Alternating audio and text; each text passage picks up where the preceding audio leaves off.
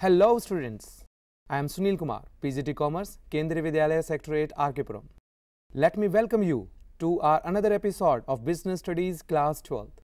In our previous episode, students, we have discussed about the economic policies taken by the government in the year 1991. And in this episode, we are going to understand how these economic policies of the government are going to impact or going to influence the business and industry of our country. The very first point which tells that it has a great impact on the business and industry, that is increasing competition. After the introduction of economic policy, multinational companies came to our country India. They started operating in India, but the domestic companies which were earlier getting very little bit competition from the internal competitors, now they have to compete with the multinational companies which are having huge financial resources, which are having very huge establishments. Their organization is the best, their management is the best, their quality of the goods are the best, they are keeping very less prices in the market.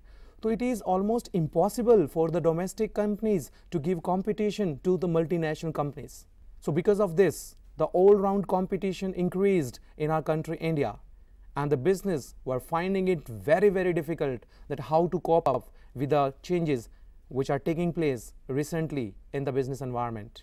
The second most important impact on Indian business and industry is more demanding customers. Before 1991, whatever domestic companies were producing and manufacturing, we were using only those products. So we had very limited choice of using the products.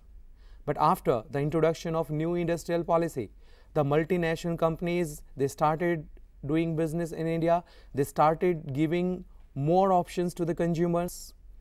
Earlier, when there was deficit in getting the products, but now it is coming into surplus of the products, which gives a full chance to the consumers who are in present era are the boss of the market. What they think, the companies has to manufacture the same. But before 1991, it wasn't like this. And after 1991, they have to get the best of the things available in the market. So the customers became more choosy now because they are having more variety of products in different sizes, in different colors, in different shapes. So each one would like to get of his own or her choice. The next impact of business environment on the business and industry is world-class technology. It says the changes are always made for the good. And certainly the new industrial policy was also meant for the good purposes. And one of that was the world-class technology.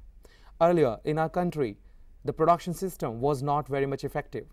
The cost of the goods were more, the quality of the goods were poor, but with the introduction of new industrial policy, now the industries can import the machineries from the foreign countries. And now by having very good machines, high-tech machines, they will be able to produce not only more number of units, but the quality of the products are also of supreme level. So it helps the country in getting the products of world class, which was before 1991 were limited up to the internal sources where no money was put in research and development. Here students, let me tell you, the pharmaceutical companies, after introduction of new industrial policy, they started investing their 12% in R&D department, that is research and development department, which was before 1991, it was only 2%. So now each company was feeling the heat. Each company was feeling unless they are going to give something to the market, if they are going to give it to the public, they will not be able to cope up with these changes very, very easily. They will not be able to sell more and more products in the market. As a result, they will not be able to get huge amount of profits, which is one of the part of their objectives. The next feature which comes in the impact of the business and industry is necessity for change. Indian industry in 1991, they felt they got the early warning signal by scanning the business environment that government is going to announce a new industrial policy on 24th of July. So now they need to get ready to cope up with those changes. The government is going to give more changes, going to put a lot of threat to the existence of these industries, so they know they have to go for the change. Whatever earlier they were doing are not sufficient. They have to do something extraordinary, and only then they will be able to survive in the market. And they did. They started getting collaboration with the foreign countries and the companies of those countries, which helped them in not only getting more finance to give push to the production system, but also it gave them enough confidence that they can give a very tough competition to the foreign companies like the multinational companies. So it was in the favor of the company to adopt the changes as quickly and as possible so as to give and survive in the market. Our next point of importance on the impact on business and industry is market orientation. Before 1991, the market was producer oriented. What does it mean? It means whatever companies were manufacturing, they were selling it in the market. There was deficit of the goods in the market. As a result, the public, they have to use the product. So whatever products are offered to them, they were using the same. But with the introduction of new industrial policy, it's not like this. More companies came to India. They started doing the business. The manufacturing of goods took place, and our country, which was deficit of goods, now in surplus of goods. And whenever anything is in surplus, the competition starts neck to neck. And it helps ultimately to the public who are going to buy the products of a particular company. In it, if a company is keeping the price of, say, 80 rupees and another company is keeping 70 rupees, then the first company has to think, in order to increase the sale, how it can decrease the prices from 70 rupees to 60 rupees and further to 50 rupees. So if the companies, if they are making some changes according to the changed circumstances, and only then they will be able to make the profits. Moreover, here in market orientation, it completely changed. And the companies, before producing the goods, they went in the market, they have gone for the research in the market, they gone for the questionnaires, and they started asking the public what type of product they want from the company, what type of color of the product they want, what type of size they want. So everything was asked by the company before manufacturing the goods from the public. And once the public is getting the goods of their own choice, certainly they would like to give more importance to the company's product, and the company will be able to sell more number of units in the market and will be able to earn more amount of profit, which is the ultimate target of each and every company.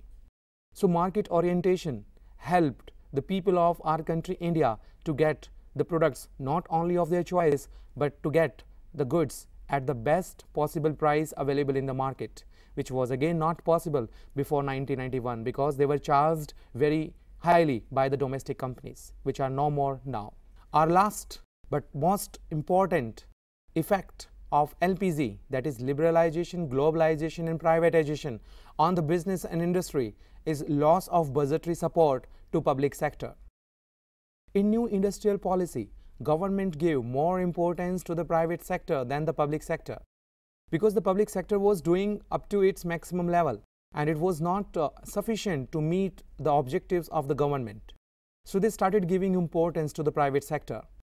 And now, earlier, whatever losses were there in the public sector, they were meeting it from the government treasury, but now it is not allowed. In the parliament, if they are producing some losses, so from the parliament side, it will be told to them they have to meet the losses themselves. Now they will not be given any support from the government treasury, rather they have to increase their management skills, they have to improve their performance, they have to convert their loss-making organization into profit-making organization, and they have to meet up their losses themselves. So the support from the government side was withdrawn by the government in the new industrial policy. Now students, we have come to an end of this chapter, business environment.